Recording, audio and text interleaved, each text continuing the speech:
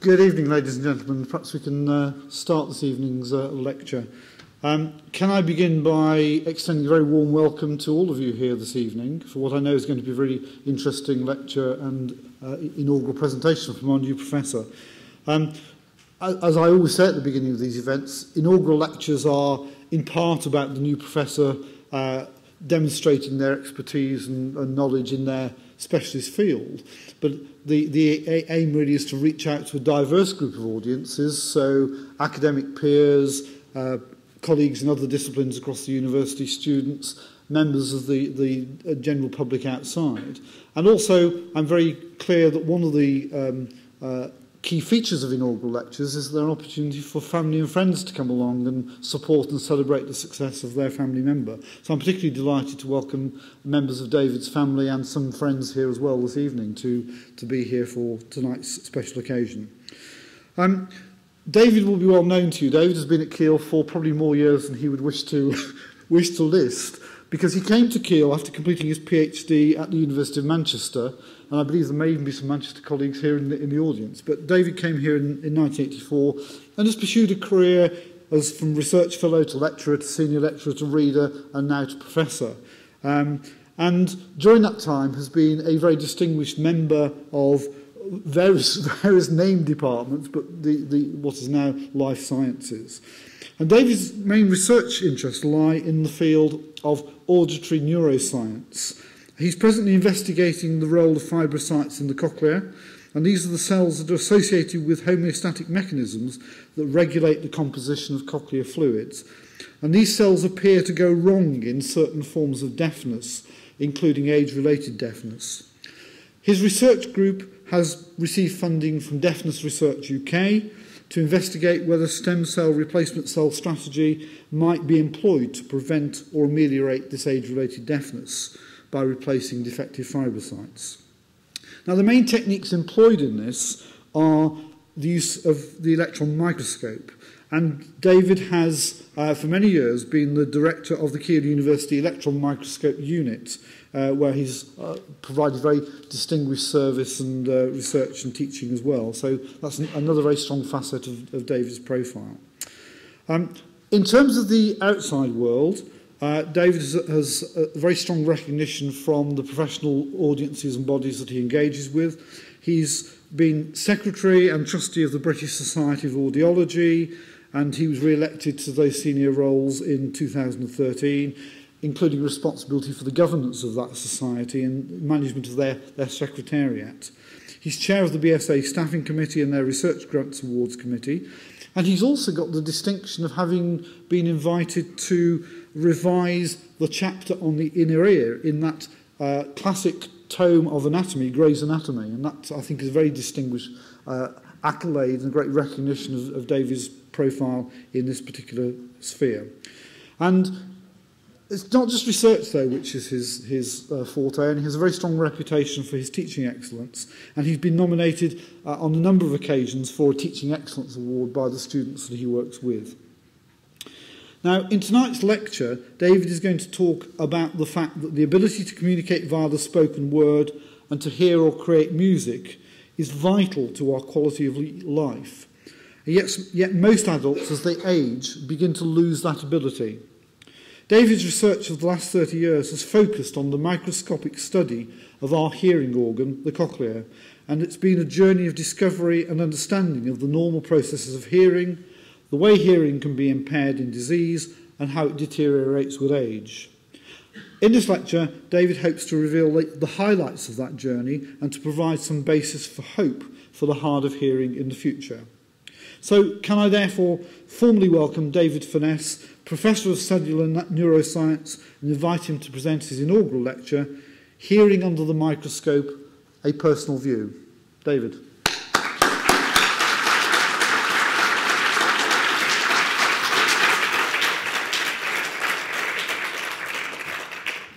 Thank you, Vice-Chancellor, for that very nice introduction. Can you all hear me? Well, okay, good. It's an important facet of your auditory system is that you can hear me. Of course, this is a very mixed audience, so I'm going to really be quite autobiographical in my talk this evening. I'm not going to focus so much on the fibrocytes that the Vice-Chancellor mentioned, although I'll talk about them a little bit later on. I'm going to talk about what I started with in hearing research and how I got to grow into this position of Professor of Cellular Neuroscience. And I'm going to start with, first, a slight recollection. I hope you won't mind indulging me in this, in memory of my late wife, Carol Hackney, who was very much a partner in this journey. Carol died, unfortunately and unexpectedly, in February this year, and I know she would have been looking forward very much to this lecture, so I hope she's here, at least in spirit. She was head of the department for some years, and she introduced me, as you'll see in a moment, to hearing research. But where did it all start? What got me started? So, when I was about 12, I pestered my parents for one of these, a microscope. This was much like the one I had. It's not the actual one, I'm afraid, which is lost somewhere in the attic, or probably in the attic of a house we've left behind. And I used to do some very odd things. I used to travel around on my bicycle with an empty coffee jar or a pickle jar like this, and I'd find the grottiest, dirtiest pond I could find in the local area, and I'd go and collect some pond water, and I'd stick it under my microscope. And this is the sort of thing that I was seeing, so fascinating. I really wanted to explore this micro world. This is a paramecium for the biologist amongst you. I'm sure you'll recognize that. It's a tiny single-celled animal. It's about 1/10 of a millimetre long, and it has hairs, cilia around it, which it wiggles, and it swims along nicely. And watching these things in a little drop of pond water was a real eye-opener for me, and it's something I really loved. But it wasn't just the small. I was also interested in other optical equipment, and so I pestered again, and for Christmas I got a telescope. This is actually the telescope that I got, and I started pointing that up at the sky. And I had a little map of the stars, and I would look up there and try and match them to the map. And that was fine until I saw one that was kind of golden yellow in colour. It wasn't on the map, and I thought, oh dear, is my map wrong? I turned the telescope on it, and that's what I saw. This is a picture that I took much later, admittedly, than when I first used the telescope, but I hope you can all recognise what it is. It's Saturn, and when I stood there looking down the eyepiece of that telescope and saw this sight, I thought, wow, there's nothing more beautiful in the universe, and it's a wonderful way to do science. And I took a couple of other pictures. Some of my favourites here. There's a globular cluster, and this, some will know, is the Whirlpool galaxy. And all of this has really stimulated me in my scientific career. I really wanted to know about the universe that we couldn't see with our naked eyes. So few of us, I think, will have looked at these things actually for themselves down the eyepiece of a microscope or a telescope. And it kind of got out of hand, really, I suppose, in the last few years when I married Carol, which was about 6 years ago. We decided we would take the car out of the garage and fill it with our own electron microscopes. So here you can see Carol a few months ago sitting at one of these electron microscopes, and here's the other. There are two different kinds here, and I'll say a little bit about those in a few minutes. So you can see I've always been a bit bonkers. Now, you might think I'm just a complete nerd, just like playing with microscopes and telescopes and things, but as one or two members of the audience will know, I had a slightly different side to me. Here you can see me dressed in 70s fashion, because it was still the 70s, with bell-bottoms and a silly wispy beard and long hair, playing my favourite first guitar, the Zenta. And we called ourselves Poseidon, which is, I thought, a really portentous name, but actually pretentious, I think, is probably a better word. And we thought we were playing rock music, and I think most of our fans thought we were playing punk rock music, because we played it too fast. Fast forward a little bit to 1992, this is, and the Vice-Chancellor's office is no longer in Keele Hall, I know, but we actually played in the cellar of Keele Hall, at what was then the KRA, the Keele Research Association, which turned into the KPA and was booted out, I'm afraid, of Keele Hall. But we played a number of gigs in the basement of Keele Hall. Oops, that's the wrong thing. Okay. Now, going back to my sort of research development, I left home to go to Manchester University, as the Vice-Chancellor said. I did a BSc there and a PhD. And as soon as I got the opportunity, I decided to try and get hold of or get onto some electron microscopes. So I approached a supervisor and I asked him if I could do a project on protozoa, my first love, of course, through light microscopy, using the electron microscope. I said, I want to work on paramecium. He said, no, you don't want to do that. It's boring. Everybody's done that. It'd be much better if you slit open the stomach, the rumen of a sheep, and had a look inside there. So I moved on to sheep rumen ciliates. These are not parasites. These are endocommensal animals that live inside the sheep quite happily. They don't cause it any harm, and they don't do it much good either, but basically they live there, and there are trillions of them in the average sheep that you can see out there on the field. And then you get to cows, they're also in cows, and even more of them in the average cow. So here I still got my undergraduate project. It's a little bit battered now, and I can see Mark from Manchester grinning because he probably remembers what it looked like. And here I've opened it and I've shown you some of my early electron microscope images of these little creatures that live inside the rumen. So here are some of my early pictures. This is a light microscope image of something that lives inside a sheep. At the top, it's got hairy things called cilia, which enable it to swim through the gut contents of the sheep. With my first attempts at scanning electron microscopy, I took this picture. You can see now the hairs much more clearly in a sort of whirl around the mouth of this organism. And then a very high magnification picture of the inside of one of these tiny little hairs, one of these cilia that you can see here. So really we've gone up to very high mag. And this I did all during my undergraduate project, and then I moved on to a PhD on basically the same subject. So you can see my early career was developing this interest in microscopy in particular, and electron microscopy especially. And then I came, as the Vice-Chancellor said, to Keele on the 1st of October 1984, the day after I submitted my PhD thesis. And I still managed to wangle a trip to Nairobi for a protozoa conference in a few months later. And in case you don't recognise me, I'm the one on the left.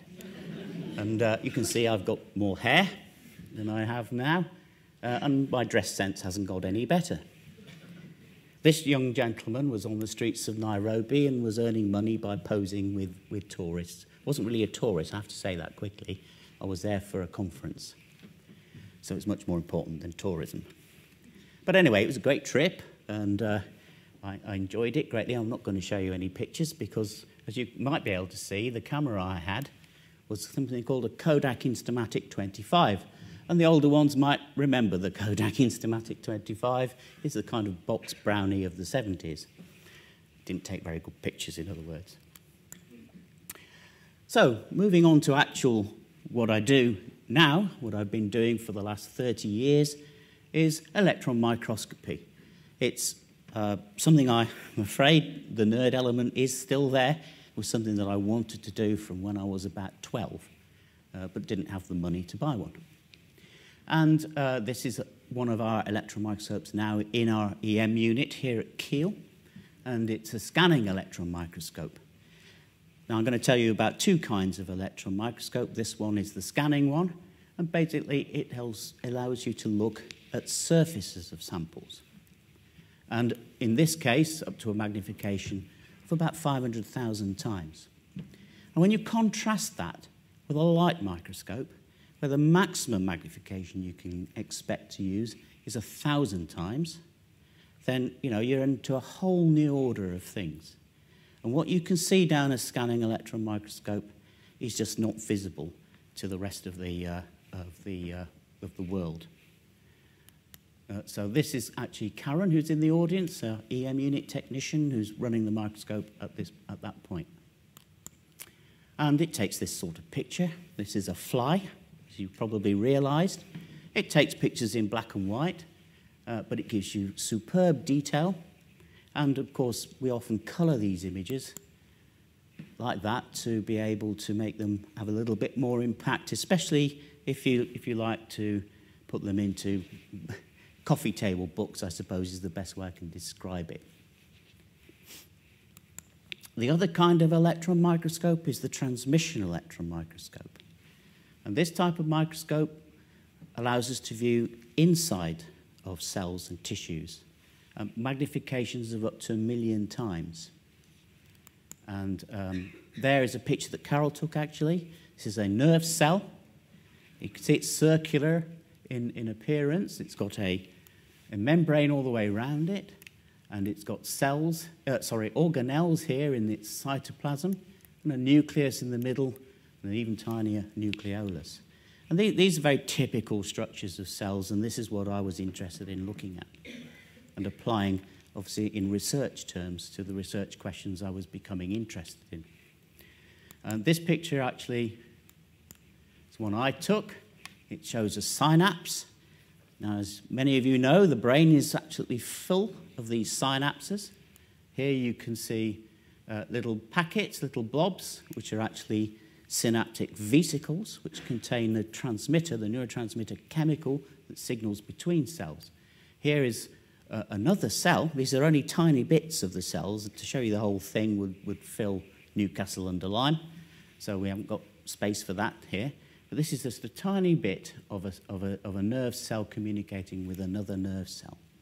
And this actually is a picture I took for teaching, because I really think that we should be showing students our own research activities, our own teaching, for our teaching materials. Now, this one is perhaps is not an electron microscope, but nevertheless is more expensive than electron microscopes. So for the previous two instruments, we paid about £200,000 each, supported by the Wellcome Trusts and other agencies. This is called a confocal microscope. It's actually a super-duper light microscope used for examining fluorescent images. Now, why would you want to do that? Basically, we can study the structure and function of either living or preserved cells with this method using special fluorescent dyes and fluorescent techniques. And I'll try and explain that in a bit more detail. So we use this technique called immunocytochemistry. I'm sure many of my scientific colleagues will know what this is. But basically it takes advantage of the body's immune response, which creates antibodies to pathogenic organisms, to the proteins in a pathogenic organism. So what you do is you inject an unsuspecting rabbit with a protein that you're interested in, makes antibodies to those proteins. You then bleed its ear, and you separate the antibodies from the rest of the blood, and you can use those antibodies to tag things. And like a Google map, you can label things you're interested in. So, not wishing to miss this opportunity, this is a Google map of Newcastle under Lyme, which I've labelled the Indian restaurants. And this is the one I go to most frequently, the Bilash. This is not an advert. I don't think there's any people from Bilash here, but it's just down the bottom of the hill, so it's easy. So we can tag, just as we can with Google Maps, we can tag proteins using this methodology inside cells. And here's one that I tagged earlier. This is a green labeled, green fluorescent, not green fluorescent protein, sorry, GFAP. Don't worry about what GFAP is. But it labels astrocytes in the brain. And astrocytes are a type of supporting cell around the neurons of the brain. And that was imaged on our confocal microscope.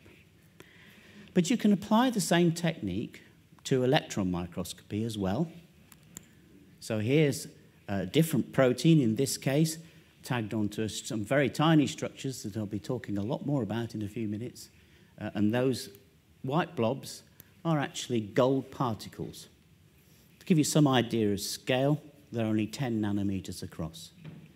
Now, usually if I was in a lecture, I would ask the students what 10 nanometers was. So I'm not going to ask you. I'll tell you. 1 nanometer is 1/1,000,000th of a millimeter.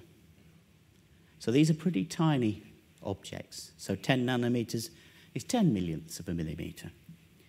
So you could see that with this sort of technique, the precision possible, the ability to locate proteins down at a very tiny level is an important possibility. And we can use the same techniques in our transmission electron microscope. So this is now a section which has been labeled. And in case you've got poor eyes like me, we can zoom in on that. And here you can see again the particles. Now they're not white anymore. They're black because they block the electron beam in this case, but they're still the same thing, the same solution, same gold particles used to label proteins. These are bits of cells, and these are actually fibrocytes that VC mentioned, labeled for a particular protein that's important in the way fibrocytes work. So we can use this technique to really not just look at where these proteins are, but even to work out how much of them is present. We can quantify it. Okay. All right, so that's all kind of a bit of preamble. So it's taken about 20 minutes. I'll speed up a little, perhaps. Let's actually talk about the science that I've done over the 30 years I've been here at Keele. I've been involved in a lot of projects.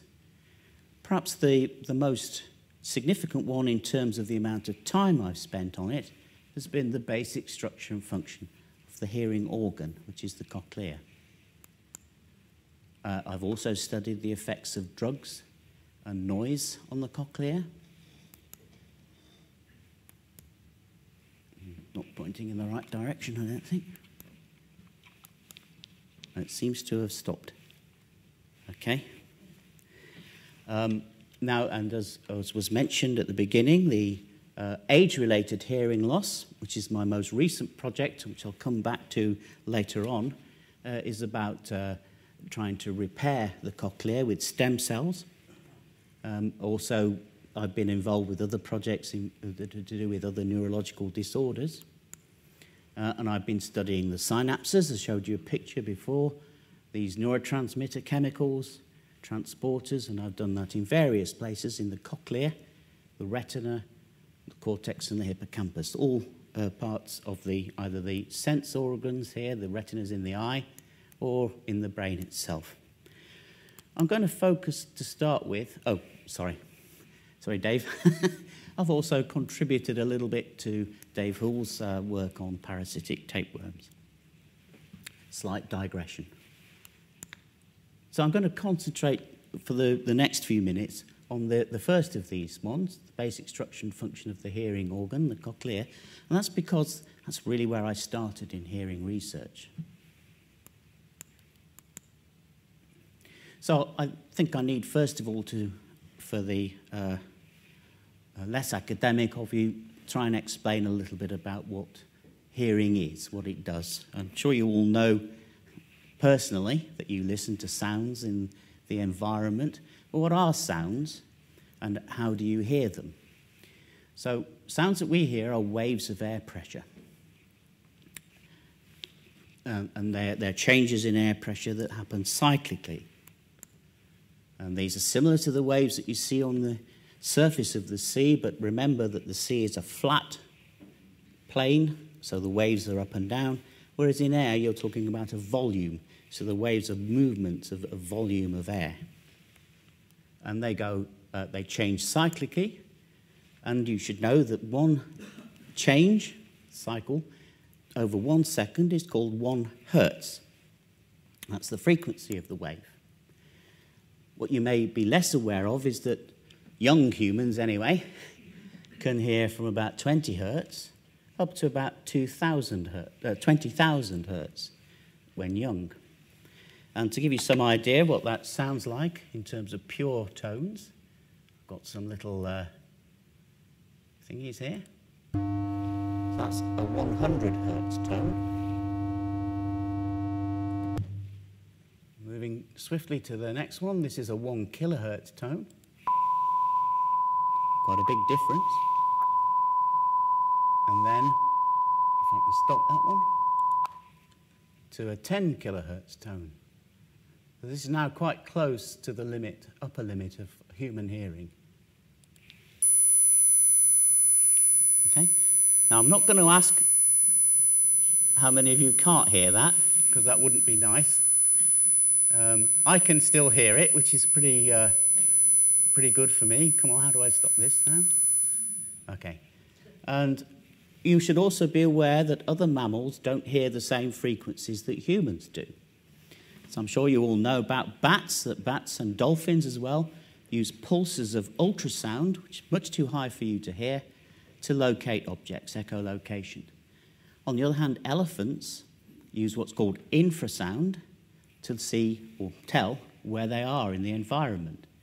And an example is they can hear the rumble of mountains. And each mountain range has its own signature.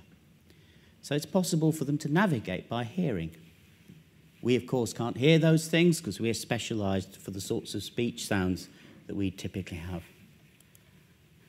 And sounds can be very quiet or they can be very loud. Don't worry too much about what the 120 dB means, but it's effectively a 500,000 to a million range of sounds in intensity, from a whisper to a noise such as Concorde, to put in for my dad, because he was involved in designing Concorde. And a wave looks like that. This is you have a peak and you have a trough, and this takes 1 second for a 1 kilohertz sine wave. Now, the simple sounds I've told you are quite easy to hear, but sometimes you're exposed to somewhat louder or more complex tones. And Mark is laughing. This is Mark, who's in the audience.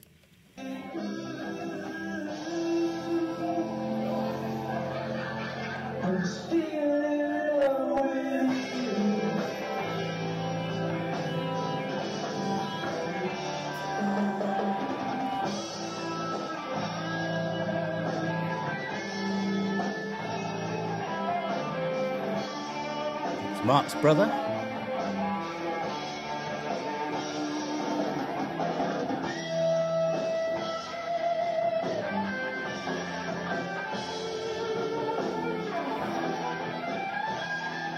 Shall I stop it here?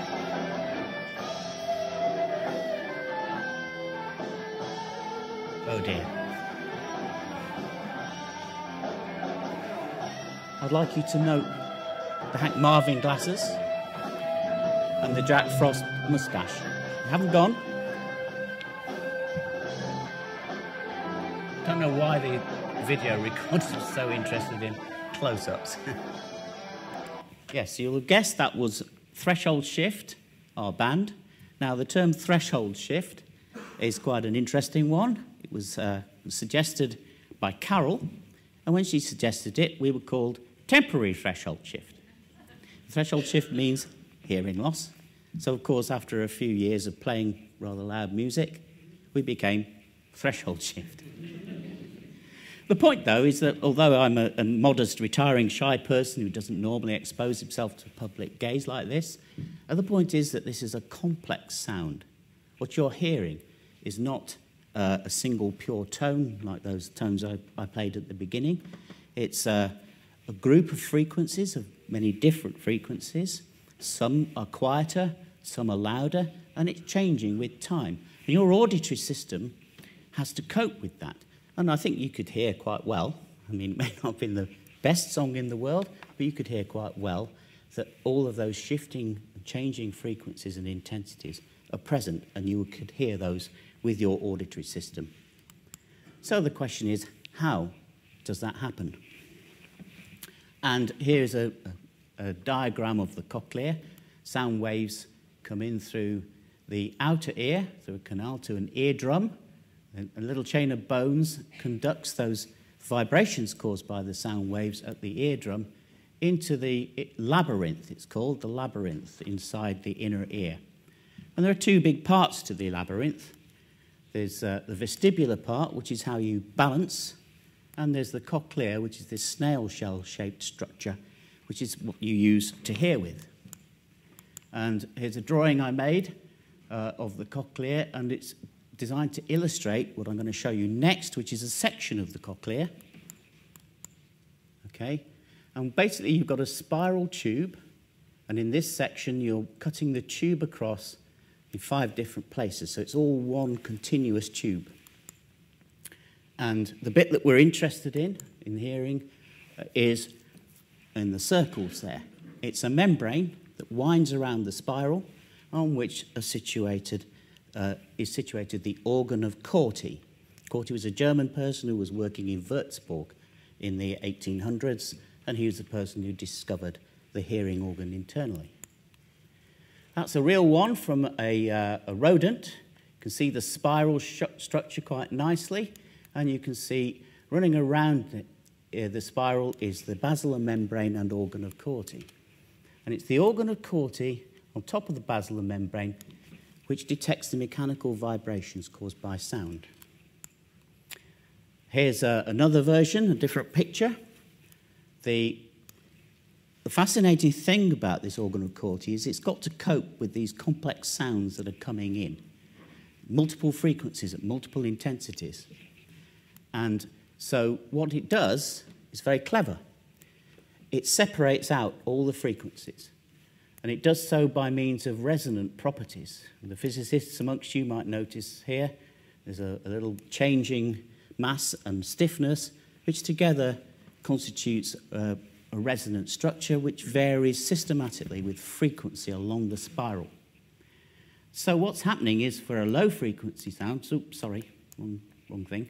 For a low frequency sound, there's a wave of movement travels along this membrane and comes to a peak near the top. For a high frequency sound, the wave of movement comes to a peak much lower down. So it's like a piano keyboard, but in reverse, really, with the high frequencies at the bottom end, the low frequencies at the top end. And this was discovered by a man called von Beckersche, who won a Nobel Prize. Basically, how he did that was to play sounds to dead people. And he would look in their cochlears and he would see how they responded. Of course, he didn't respond as well as a live person might, as you could expect. So you have to have some active process due to being alive to make this process work better. Now, that's all very well. We've got the movement of the membrane, but somehow we've got to turn that into a signal that the brain can understand. Okay, and this is where it comes to what I've been doing.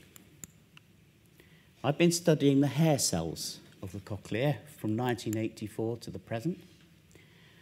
The basilar membrane complex with the organ of Corti on it. Here are the hair cells, or at least these are the tops of the hair cells. They're beautiful structures, as you can see, very precisely arranged. There are 2 different kinds. These are called inners. It's called outer hair cells. And if we zoom in still further, you can see that they have a long cell body and the hairs sticking out of the top. Now, these hairs are very tiny. They're not like the stuff that's disappearing from my head. They're about 1 micrometer or 1,000th of a millimeter high at their best. And basically, they are where the stimulus from a sound wave is actually detected and turned into a response that the rest of the nervous system can understand. And just for completeness, this is a vestibular one. This is a balance hair cell. So you can see that similar types of cells are present for both hearing and balance. Moving closer still, this is a single hair bundle on top of a hair cell. And you can see it's nice, precisely arranged. Now, how does it work? Well, I'm going to show you a model. This is a mathematical model. It's not an animation. It's created by formulae, which I don't understand, in a computer. And this was done in the mid-90s. It's actually done by a lady who came to work with us, Deborah Zettis, who was a Fulbright scholar. And this is based on measurements that we made about the structure of this bundle of hairs. So we took a load of electron microscope images. We worked out all the geometry, and she turned it into a mathematical model that was then displayed on a computer. So I'm afraid this is rather ropey in terms of modern BBC-style animations, because it's actually a model working as we speak, although I've recorded it, of course, off the television. So what I'm going to show you is the movement of the stereocilia, and in this lower panel, the response of the hair cell.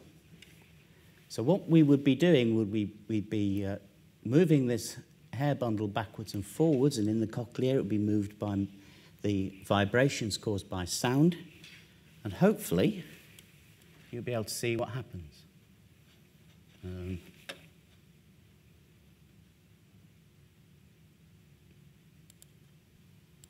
So you can see the hairs move, and as they move, a current develops inside the hair cell.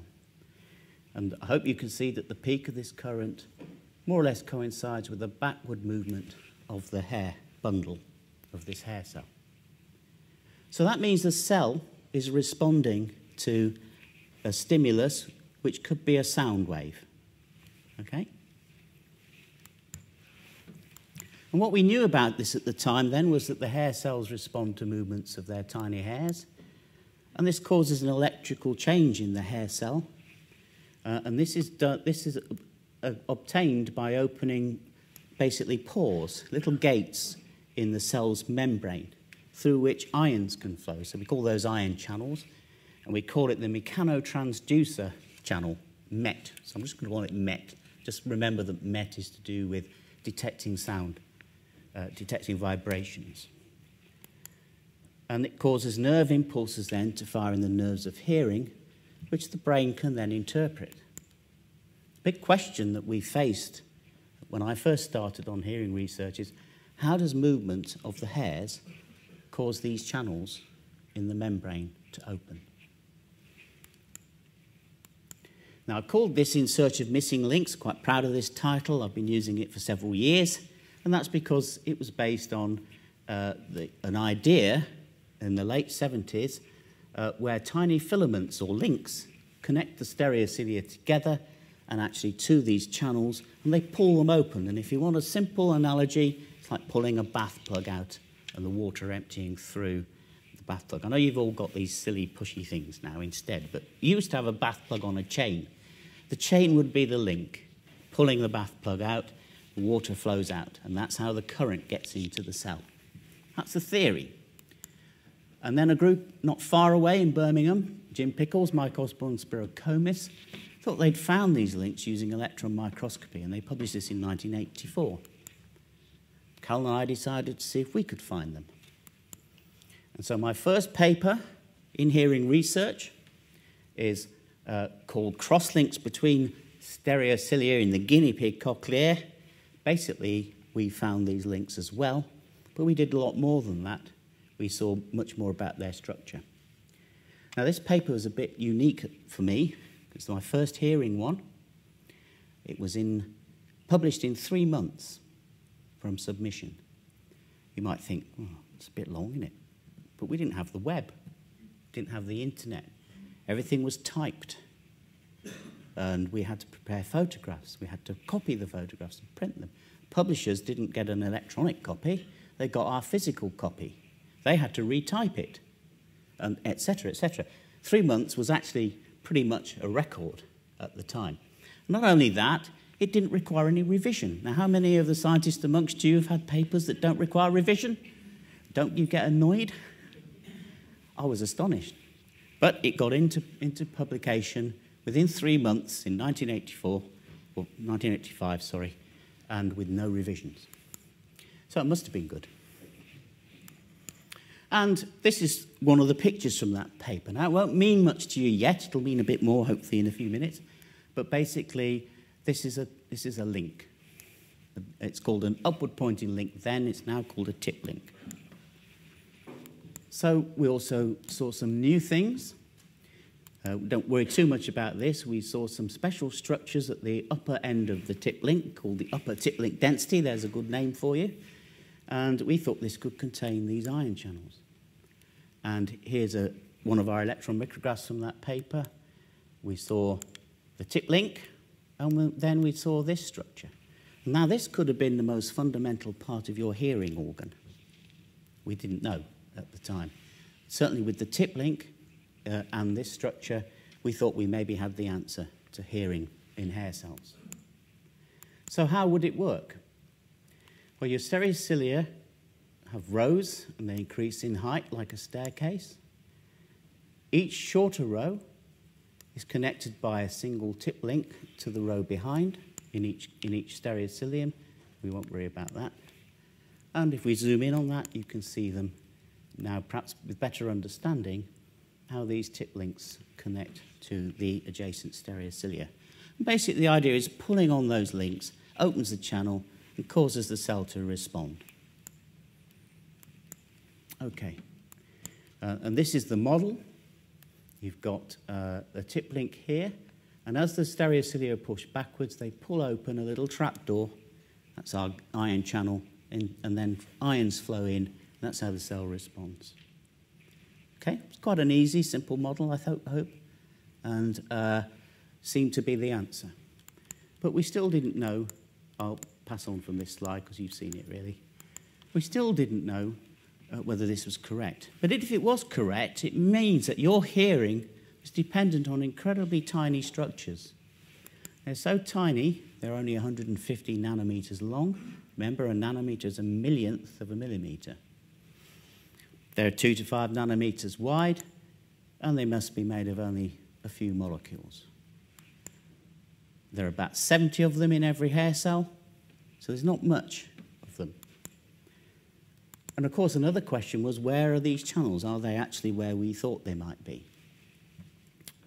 They had to be at one or other end of the tip link, and there would not be many of those, so we couldn't make antibodies to them because there just wasn't enough protein. So we tried an alternative method, and we labelled them with antibodies to a drug that binds to the channel.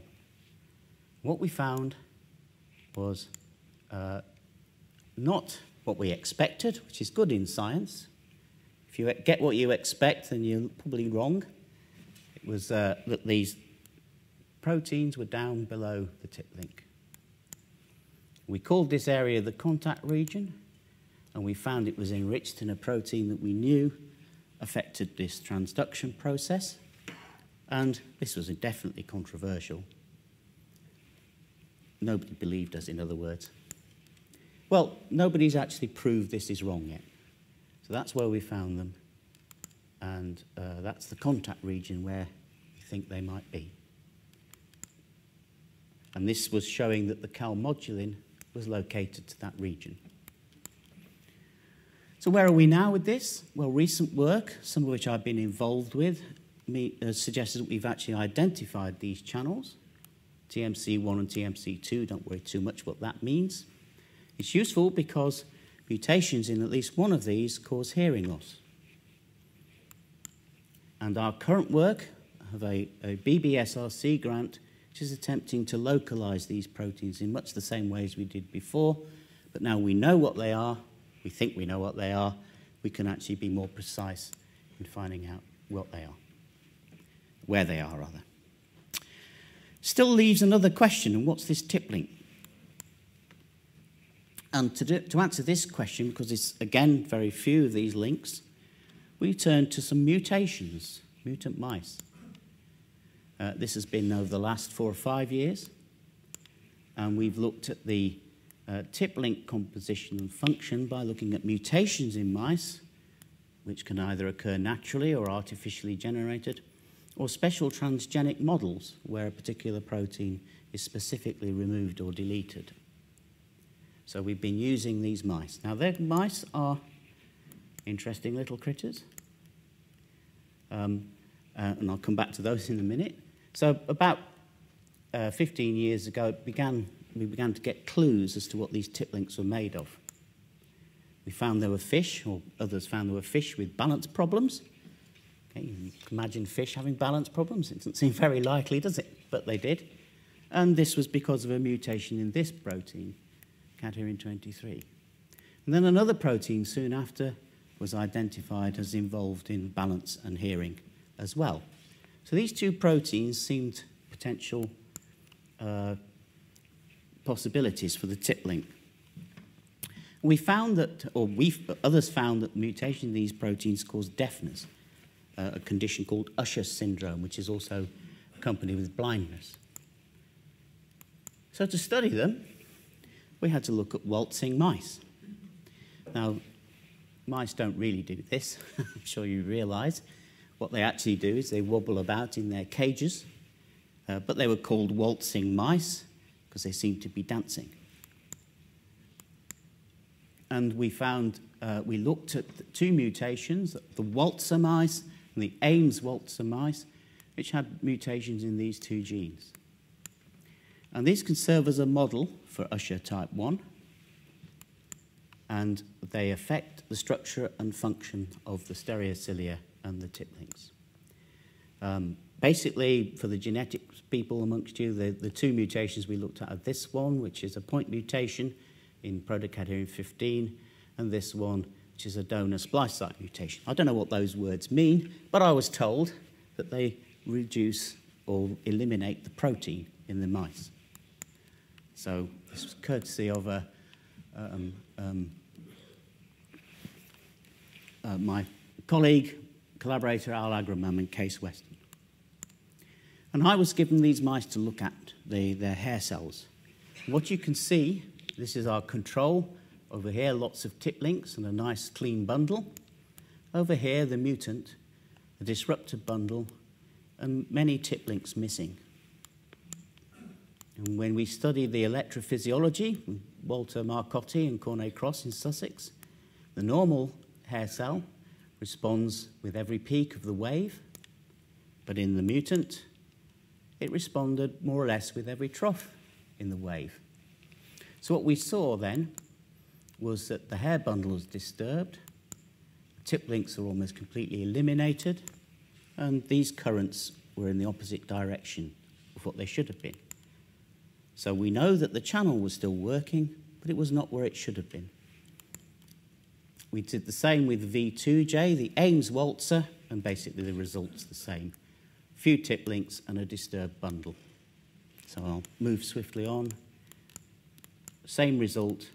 So this looks like the fact that these tip links are damaged in the mutations and the channels are operated incorrectly, if at all.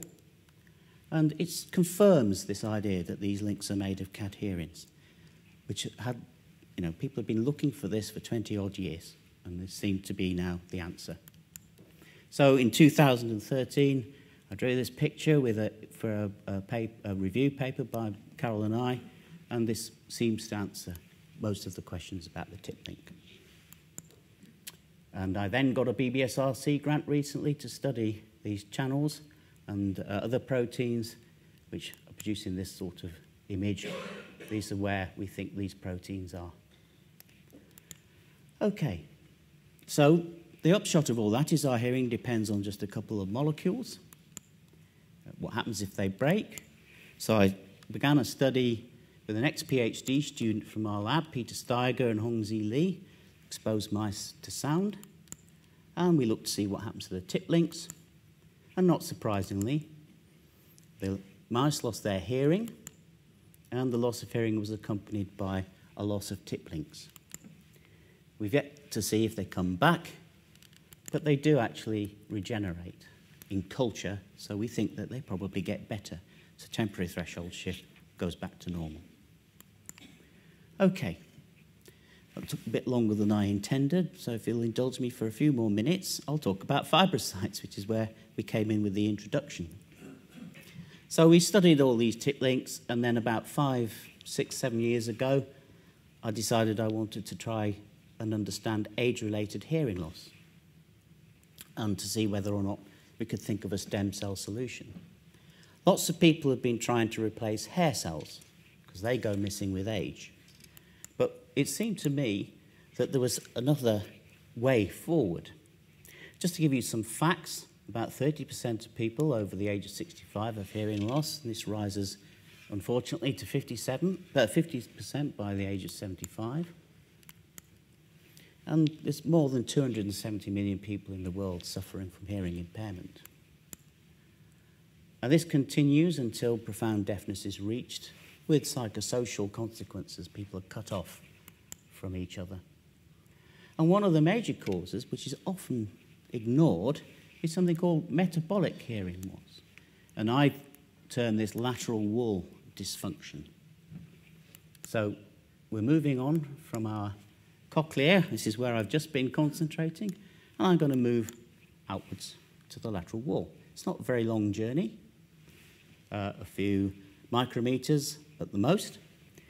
And the reason it's not very long is because the cells in this structure are very important in protecting the hair cells.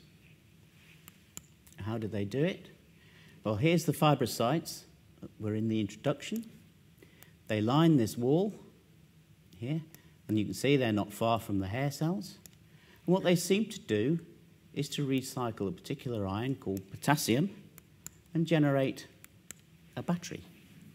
And that battery is what forces the current into the hair cells when the stereocilia are moved. So the link to links is that this battery powers the hair cells. And the guy who was playing sound to dead people, those people didn't have the battery. So this battery drives current into the hair cells when the hair cells are operated. They're there. And it's maintained by a cyclical movement of these potassium ions around the cochlea and back into this region here, and then back through the hair cells and round again in a cycle. So the fibrocytes are quite important, hence the flashing logo. So the research aims that I've been working on in the last few years have been to see whether we can restore the fibrocytes, because what seems to happen is that they degenerate, and they degenerate in some animals quite quickly. Can we put them back in using culture cells or stem cells? And we have a mouse that loses its hearing within 6 weeks, so it's a good model in some respects. And we've been growing fibrocytes now in various culture media and culture forms. Here you can see them. They're spidery-looking little things. And we're getting close now to potentially being able to transplant some of these back into the degenerating inner ear, hopefully to restore or prevent, anyway, further age-related hearing loss. So, I'm sure there's not very much on fibrocytes, but it's the sort of thing I've been doing in the last few years. So the people I've worked with over the years, Carol, of course, Dave, who's over there with parasites, Divya, who's in the audience, Professor Divya Chari and her group, who work on nanoparticle uptake in neural culture cells. We have a joint grant, though Divya is the PI. Stash, who's in the audience, working on synapses. And Mike Evans, Doug Caruana, also there in the audience. We have a little grant to study fibrocytes. Of course, we've also had a lot of external collaborators, people in Oslo, Robert Fetcherplace in Madison, a couple of people in the States, and some people in the UK outside of Kiel, various of those. And of course, we can't do it without the research support of these various grant organisations. So thank you for listening. Sorry I've gone over a little, but I hope that was interesting.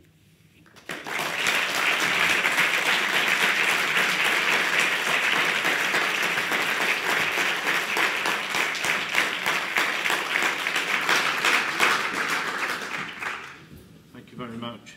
It's a great pleasure as the new Dean for Natural Sciences to welcome you chairs to the faculty, and just to express my personal thanks and enjoyment of your talk. I think I was really struck by the fact that, well, two things I think struck me about your talk. I think one of them was the real impact that those initial encounters with scientific instrumentation clearly made on you. Mm-hmm. And I think that's a real lesson to us as scientists in particular, to understand just how important it is for us to reach out to young people, both here at the university and the university's role in the wider community, to young people to actually understand some of the excitement of science, and that's clearly brought you into a fascinating career, and that's a real credit to you and to Keele.